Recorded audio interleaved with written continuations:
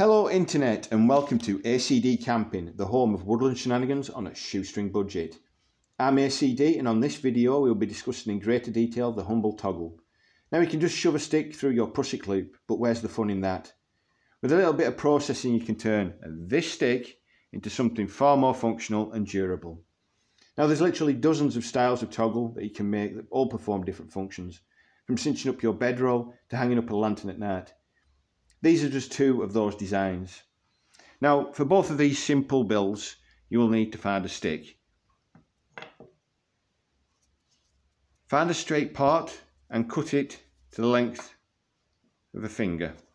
Bearing in mind you need to find a stick that is a fingertip in width at least. Once you've found and processed that little small portion, like as in the video for the ridgeline buddy, find the center point. Once you've found the center point, mark either side of your finger or thumb, take it away, then using your knife and slowly and easily create a small notch that runs all the way around the stick. It will, once you've completed that, it would look something a little like this. Then taking a piece of strong cordage such as this shoelace style string, form a loop and wrap it around it.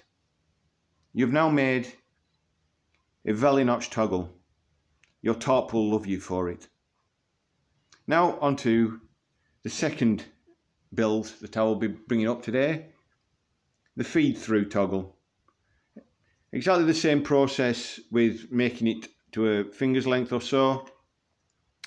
But instead of making the notch through it, you take your two fingers after you've found that center point and make a mark on either side of those fingers. Take your fingers away and then using your brad hole function on your multi-tool, create a hole where both those marks were all the way through the stick. Then taking some strong cordage such as this shoelace style cordage, feed it through and tie a fisherman's knot. You've now made a feed through toggle. Used as a place to hang a lantern and keep mucky clothes from off the rest of your gear. This is an essential part of DIY kit. I hope you enjoyed this video. If so, please like and subscribe. Share with your friends and family.